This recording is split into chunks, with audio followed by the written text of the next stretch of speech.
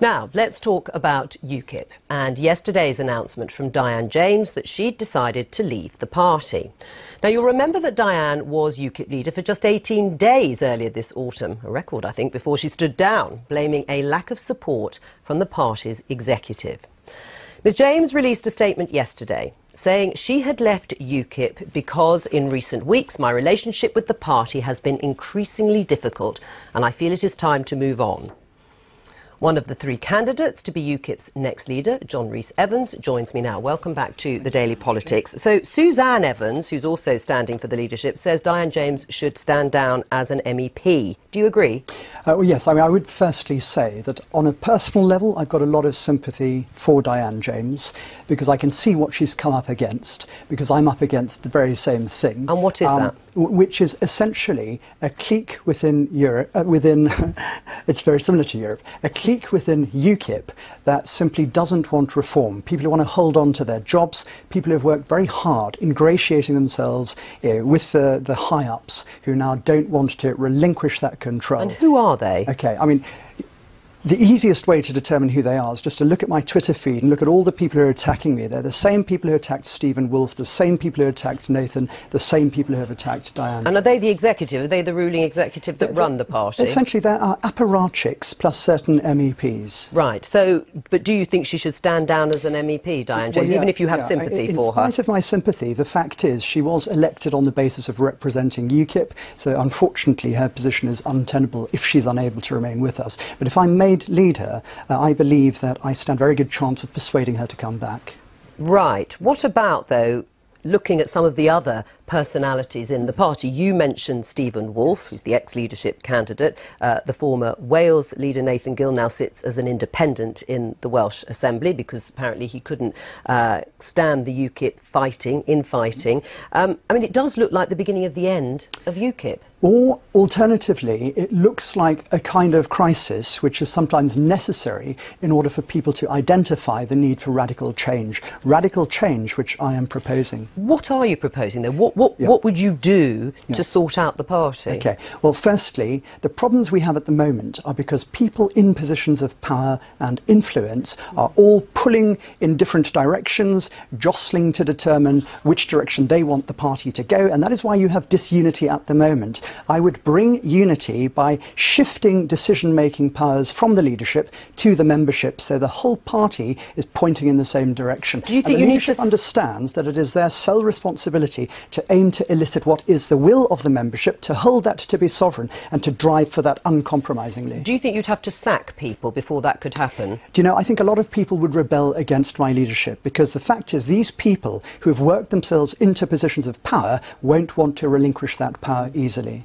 So you'd have to sack them? Well, yeah, if they don't cooperate with the will of the membership, there's no room for them in the party. It's a democracy. What's your message to other MEPs who might be thinking of leaving? OK, they need to think very carefully about whether they truly believe in the concept of democracy or whether they simply want to feign their commitment to democracy to attain a position of power from which they may exploit their opportunity for influence to determine the future direction of the party on the basis of their own personal agenda. Right. I mean, despite what John Rees Evans says he would do this if he became leader, currently there are four, I think, UKIP MEPs who are now former UKIP MEPs because they sit as independents in the European Parliament. If we take Stephen Wolfe, for example, he was alleged to have had talks with the Tories. Would you like to see them join the Tory party? No. I mean, this is, in a way, UKIP has succeeded, hasn't it, Jonathan? What the campaigning mission of this party was to have a referendum and have Britain vote to leave the EU. That has been done.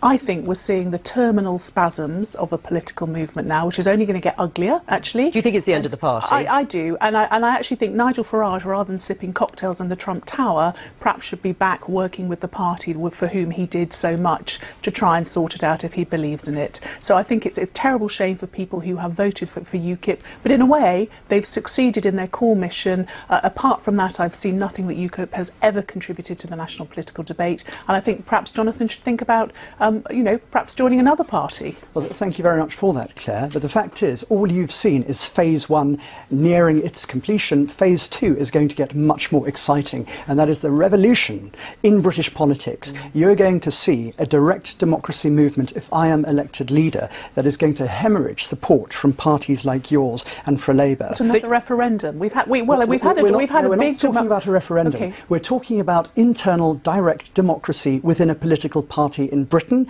We're talking about giving the ordinary members a voice. Well, we elect our leaders in a very, if I might say, fairly orderly way, Yes, and then we give it out to our. And I have to Are say, you frightened of this sort of thing? Yes. Are you frightened by the idea of the direct democracy? Well, direct democracy always seems to translate into lots and lots of abuse on social media, as Jonathan said. So I'm pretty happy that my party has a pretty internally consistent democratic process for electing our leaders. And in fact, it was my party who gave the British government, British people, the biggest democratic exercise we've ever had with the referendum. You're and I'm forced proud to of that. by UKIP, and it is your party that is blocking the process. Let me tell you what parliamentary democracy in its current form has produced. You have a clear majority of the British people voting to no longer be under the power of anti-democratic, unelected representation abroad, and you have your party who are trying to block it. Let me let Claire answer. Well, look, I'm afraid I don't know quite what Jonathan's been perhaps he's been having cocktails in Trump Tower too, because my party is absolutely unified, unlike the Labour Party, I might add, behind our Prime Minister on delivering Brexit, but delivering it in a way... Although not unified in how it should be delivered. Delivering it in a way that does not impoverish this country for the sake of some ideology that should be chucked into the annals of history. We need to have a smart Brexit that works for the country. Surely you agree with that? John Rees Evans, let's just move on to something else, because you say you want to unleash a direct democracy revolution. You've already conceded that there is a lot of abuse going on against you and Diane James, and bullying. News that the UKIP Cheshire County chairman, along with other party officials, are standing down from the party over what they say is a lack of support, a lack of respect for the volunteer party, and alleged bullying. I mean, even figures like Rees Evans have said that they have been bullied. This sounds like an impossible task to deal with, even if you became leader. How would you deal with it? The fact is, not to get too personal here, but my whole life I've been committed to challenges where people have told me it's impossible. You know, frankly, I relish the opportunity to go up against all of these bullies who have driven some of the best talent out of our party.